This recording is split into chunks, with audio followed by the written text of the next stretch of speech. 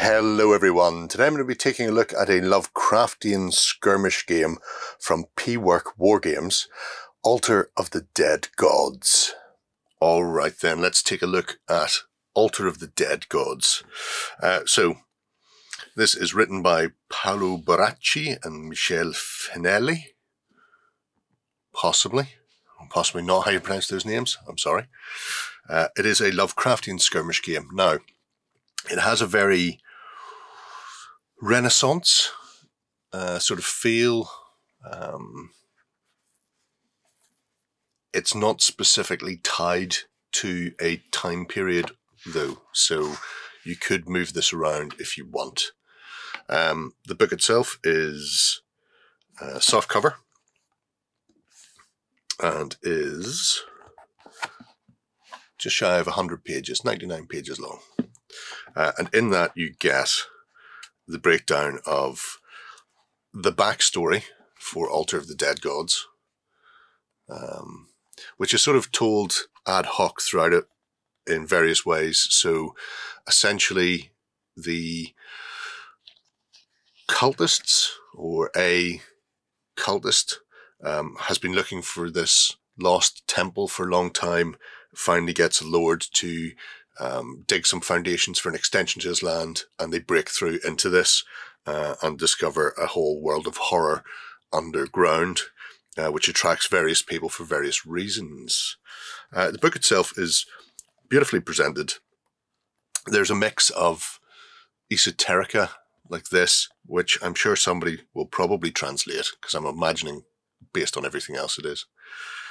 You've got Latin pieces, very much like you would find in a Lovecraftian mythos book, strange symbols and sigils, and even the chapter headings are done in a similar way. So you have this Divinitates Mortis ex Avum, but then underneath you also have these footnotes in English. Listen to the voices in the silence, perform forgotten rituals, enchant yourself with lost knowledge. Or in some cases, my particular favorite is the moving version, which we'll get to in a moment. So you get a descriptor of what you need to play, dice, miniatures, cards, and the like, and then how the game plays out.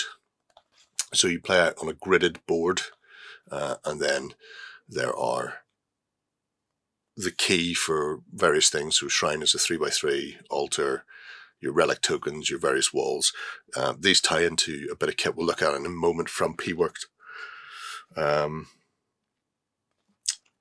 The token system, you've got two different types of tokens. You've got square tokens, which are removed at the end of the round, and then you've got oddly shaped tokens, which are persistent.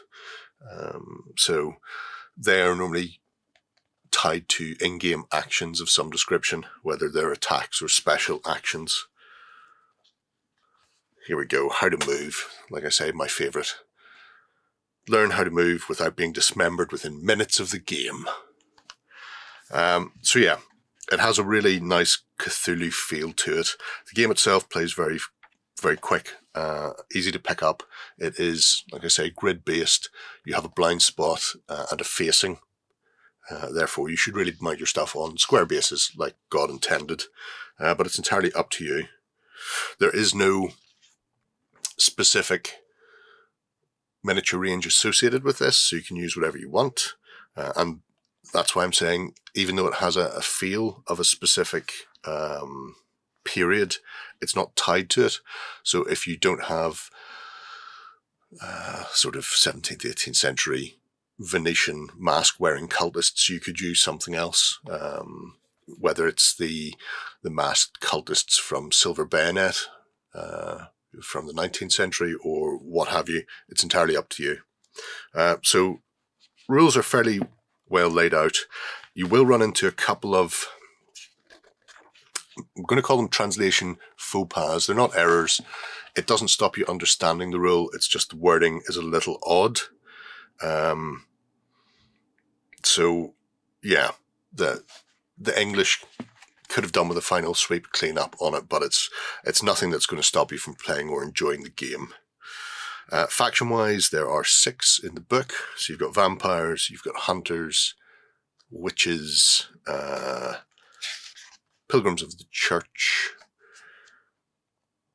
cultists themselves, which I really want to play with, and then the decadent waltz. I wasn't sure when I first seen this as to whether or not this was a mistranslation of something, because before we seen the actual book, we'd just seen the faction list. But no, it is.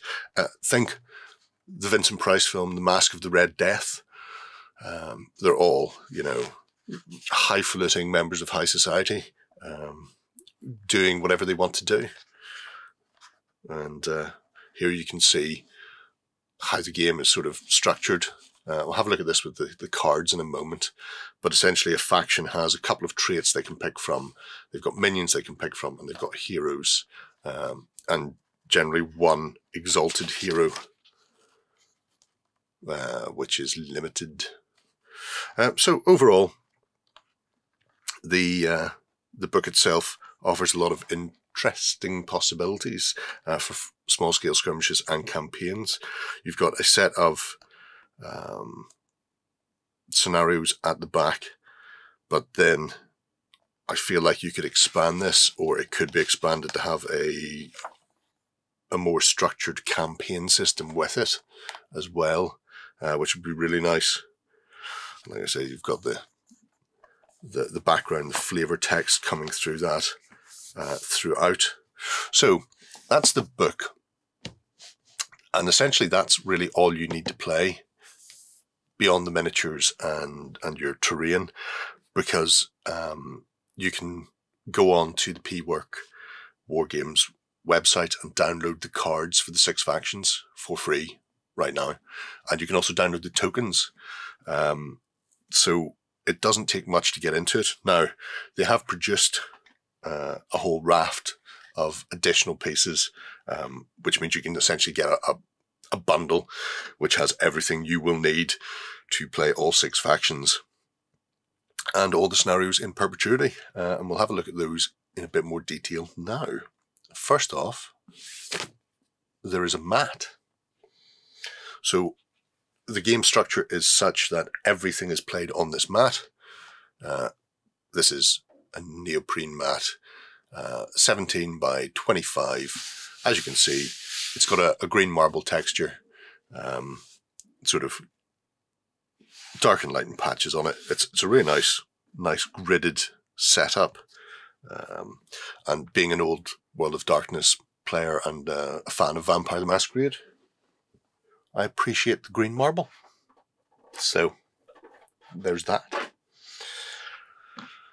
The squares themselves are 30mm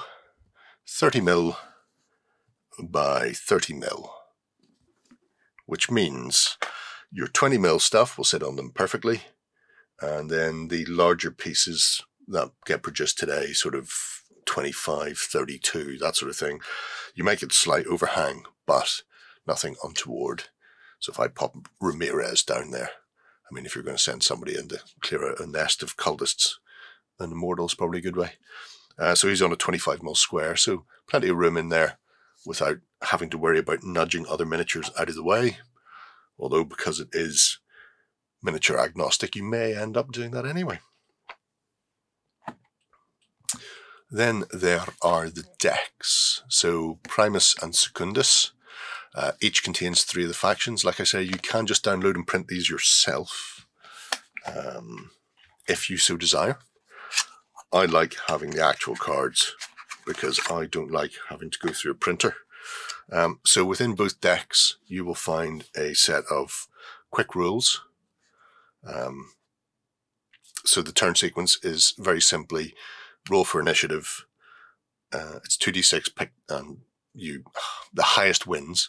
If your warband has been stomped somewhat, then you roll 3d6. If you have less models on the table, or fewer, if you want to be grammatically correct, then your opponent roll 3d6 and pick the highest 2.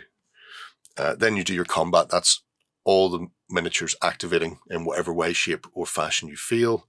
And then finally there's the bleeding phase, where end of round actions happen. So units that are bled will take additional damage, objectives are scored, things like that. And then you remove all your bleed and activation tokens and then start again. There's also a little card that gives you the scenarios on it as well. Now, then we get into the meat and potatoes. So if I pull out the vampire faction, there's our mission generator there. So each faction is constructed out of 7 models.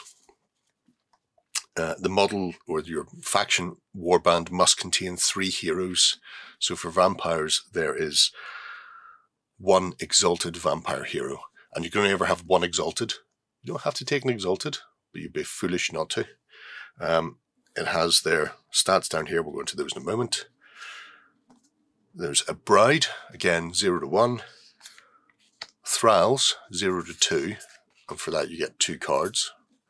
So if you choose to take them both, then you've got a card to track damage for both of them.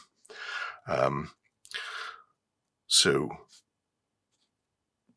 from top to bottom, we have the little compass is movement. Then you have, so that's the amount of squares you can move. Then you have their potency, which is the amount of dice they roll in combat. You have your guard, which is the amount of die you roll in defense. Then you have the health, how much damage it takes to remove them, and finally range. So if it's range 1, it has to be adjacent. If it's further than that, then you have a ranged weapon of some description, like a sharpshooter. So when you pick your 3 heroes, this could be 1 of each, 2 thralls and a bride, 2 thralls and a vampire. Whatever way you want to do. Very simple as far as list building goes. 3 heroes go into your gang. And then after your 3 heroes, you need to take 4 minions. And with your minions, you have Undead Servitor, Lingering Spirit, Bat Swarm, and that's that. Yes, that's that. So again, there are limits on some of these. So you can only bring 2 Lingering Spirits, but you could bring 3 Servitors or 3 minions. They have different abilities sometimes, so push and bleed, and this is a special action if it's got the little Cthulhu tentacle, which works as a separate action when it comes to move, attack, or special action. That's your choices really. So you would take 4 in any combination of these, depending on what you want to do. That is your warband built, and the final thing to do is to choose your faction special ability. And with the special abilities, we have Mortal Curse and Into the Night. And this tells you, well, it doesn't tell you, this is a way of changing how your faction plays. So if we look at a Mortal Curse, if an allied hero has 1 wound, or sorry, allied exalted heroes have -1 wound, so they start slightly easier to kill. However, if a hero would be slain, you may choose a single bat swarm, and if you do so, that hero is not slain. Instead, remove all the tokens from that hero and move them, including the damage, onto the bat swarm instead, and remove the bat swarm from the table. Then place the hero where the bat swarm was, so he'll disappear from 1 square, reappear in another square. You lose a bat swarm, but your hero is much better off for it. And then there's also Into the Night. At the start of the game, you may deploy additional bat swarms. You may deploy bat swarms instead of any number of your heroes. They have the same stats and rules as a regular one, but at the end of the first round, choose a bat swarm and replace it with a non-deployed hero, including any damage that the bats happen to have taken. And then you can repeat this process 2 more times. If you choose not to bring them on, and all your bat swarms get removed from play, then you've lost a hero as well. So you can see with these, you may want to choose, maybe a couple of bat swarms at the back, staying out of trouble to help protect or give you options for your exalted vampire. But with this one, you might want to spam loads of bat swarms, push them forward, and then it gives you options as to where they can deploy from, thus gaining the upper hand on your opponent. And all the faction decks are like that, so you get your mix of heroes, minions, and then faction traits to allow you to build whatever way you see fit. Next up, there are tokens. Again, you can just download these from the website. They come as MDF, just flat laser cut. These are little bonfires for the pilgrims. So nice, neat little pieces of wood, good for tracking wounds, activations, and special abilities. I've threw some colour onto some of them. Very quickly just sprayed them. So little hourglass for your activation, bleed marker, damage trackers, which are very cute little hearts, a crippled token, and then haunting. So if somebody kills a lingering spirit from the vampires, they get haunted. It reduces their guard by 1 as well. Like I say, square tokens do not persist, so are removed at the end of the bleed phase, leaving you ready for the new phase. And if it's got a funny shape, then it stays in some regards instead, whether that's a bonfire or a trap token or crippled, whatever it happens to be. These are good quality, nice, thick 3mm MDF. Like I say, it's just a good way of tracking what's happening on the tabletop. And the blister contains 76 of them, which is every token you will ever need. Now, finally, there is the Buried Temple. So there is a specific set of shrine and wall requirements to build any of the scenarios in the book or to start building your own. Again, you can make your own, but they have made a set of MDF terrain that will do it. The bundle contains all the walls, big and small, some crumbling pillars.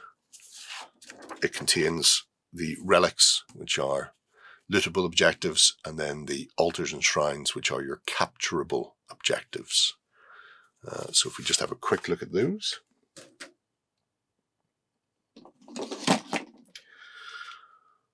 So these are your crumbling walls.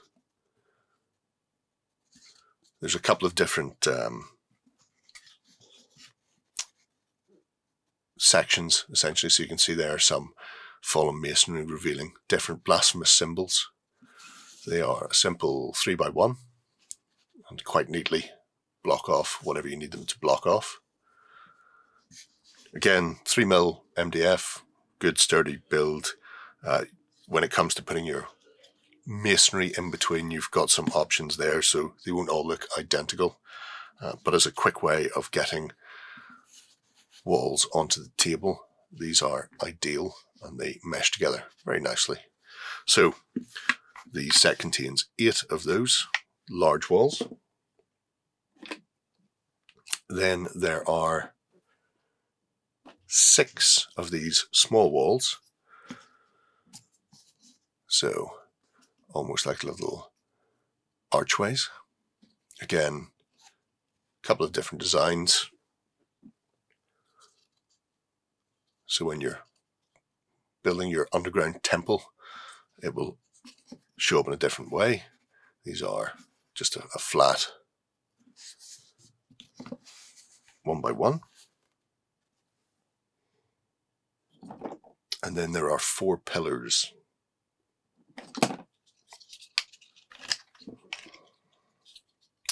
And the pillar sections, simple cubes, like you can see at the end of the walls. And with these, you can build whatever you need to build. As you can see, there's no hollows, so you won't lose dice in them. They are plugged and very robust, so they're going to stand the test of time quite nicely.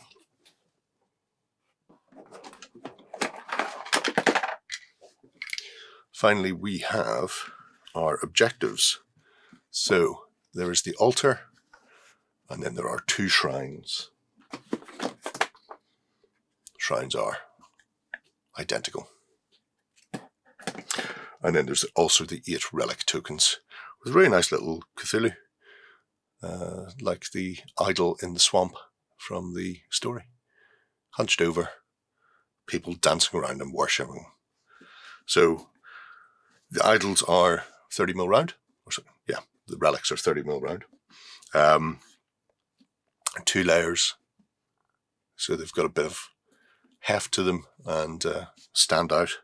And these are very simple paint jobs on them, but they look the part. The shrines are 3x3, again multi-layered, and they have raised areas here, so when you're placing a miniature on the outside corners or in the center, you're fine. There's a bit of a slope with these. Where's my immortal? There we go.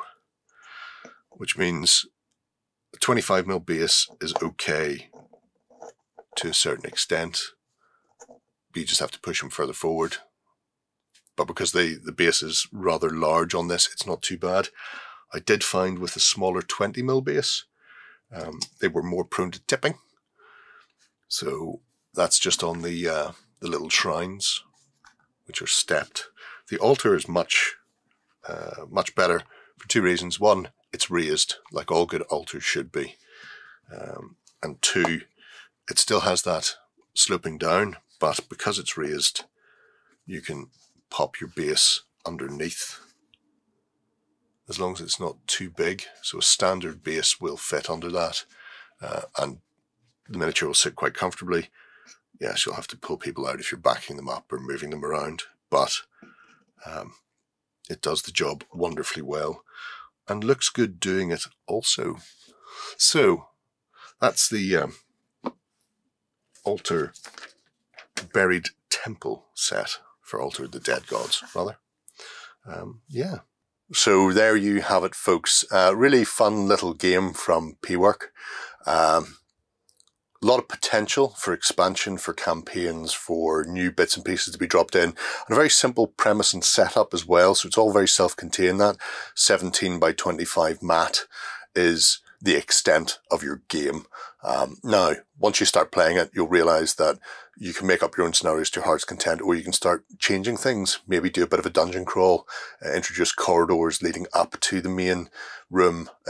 But if you just want to play the base game, being able to pick up the mat and all the walls and terrain in one bundle is really handy.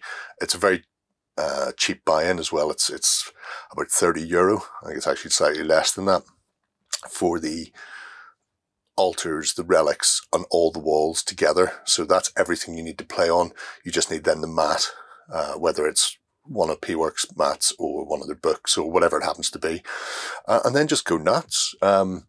6 factions are relatively diverse at the moment. I think there's definitely expansion possibilities. You've really only got one main ranged faction with the hunters.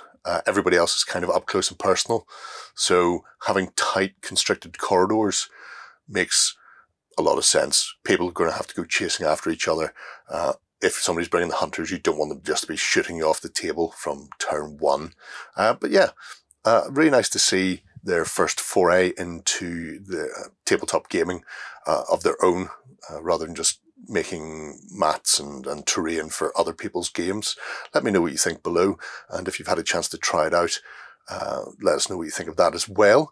There is a Let's Play coming soon with myself and Ben as we give the rules a bit of a dust off and push out to see what we think of it as well. So keep your eyes peeled for that one. Until next time, bye-bye. Go ahead and check out our other content on screen now. And while you're at it, why not hit subscribe and remember to ding our dong. Go on, you know you want to click it. Go on.